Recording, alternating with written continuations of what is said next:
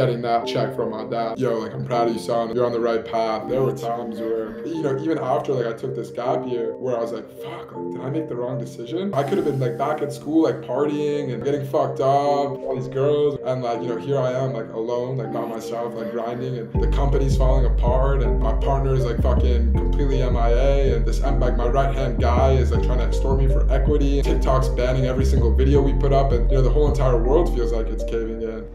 So are you originally from New York? So I was actually born in London. Oh shit. 4 years. But I grew up in like New York, like pretty much my whole entire childhood. Oh wow, that's interesting. I didn't know that. Why did you guys move to New York?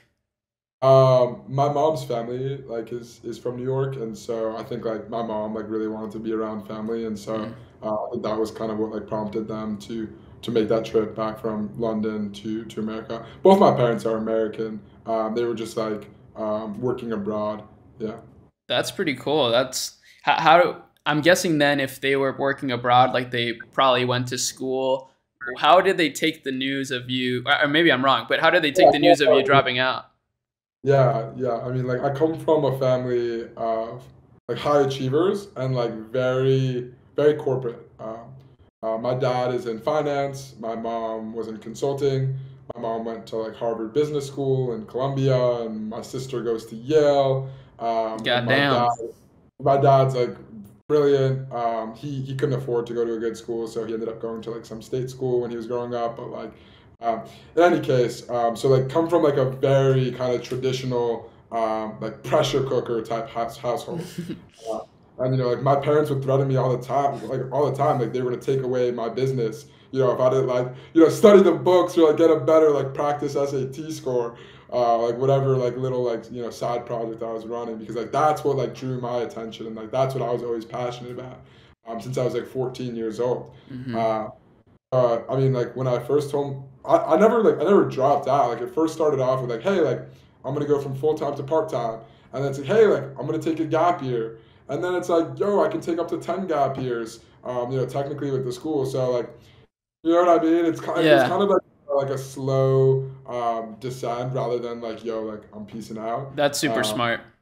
uh, yeah, I mean, like at first, like my dad was really, I mean, both my dad and my mom, but especially my dad, were like super anti, going off on an unconventional path. But over time, like they started to see the light, and they become like very supportive, and yeah, like very proud of me. I remember like my dad's a bit of a hardo. He grew up in Italy, so again, like a very traditional household, and you know the times back then were like different. Right.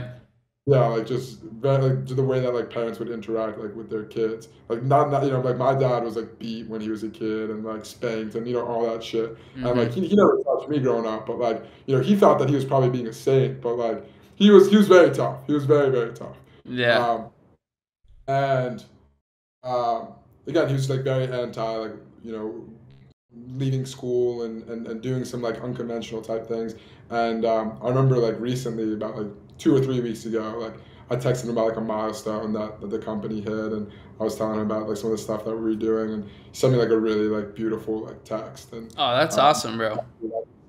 yeah, I mean, I don't want to get too like emotional or like savvy here, but like I just started crying for like 20, 30 minutes, because like it just meant a lot, like coming from my dad. And yeah. Yeah, dude, that sounds awesome, especially knowing like, how I can totally relate because my family has also been kind of like that. Like we lived abroad and, my parents, both of them went to school and they were like placed a big value Right. on that. So I'm sure that meant the world, to get that Yeah. sense of approval. Yeah. Honestly, I think that was like probably like one of like my favorite moments of like my journey thus far, is like getting that like kind of like check from my dad, like, yo, like I'm proud of you, son, and like you're on the right path and like whatever, because yeah, I mean he means the world to me, like my whole family does, and he doesn't like toss those kinds of like praises or words out Right. like so, Yeah, that makes uh, it that much more meaningful. And I mean, what's yeah, really cool is that you also did it your own way. Like it's not you didn't do this like cookie cutter like you made it. no, It was like totally went yeah. into the unknown. So I'm sure he has a sense of relief now. That's awesome. I mean, it was a roller coaster too, man. Like it wasn't just like, hey, like right off the bat, like 0 to 100, right? Like I mean, there were times where, even after like I took this gap year, where I was like, fuck, like did I make the wrong decision? Like I could have been like back at school, like partying and getting fucked up and Yeah. all these girls or whatever, whatever. And like here I am, like alone, like by myself, like grinding, and the company's falling apart, and my partner is like fucking completely MIA, and this like my right hand guy is like trying to extort me for equity, and like TikTok's banning every single video we put up, and the whole entire world feels like it's caving in, which I think like makes the journey like all that more like satisfying and rewarding, honestly.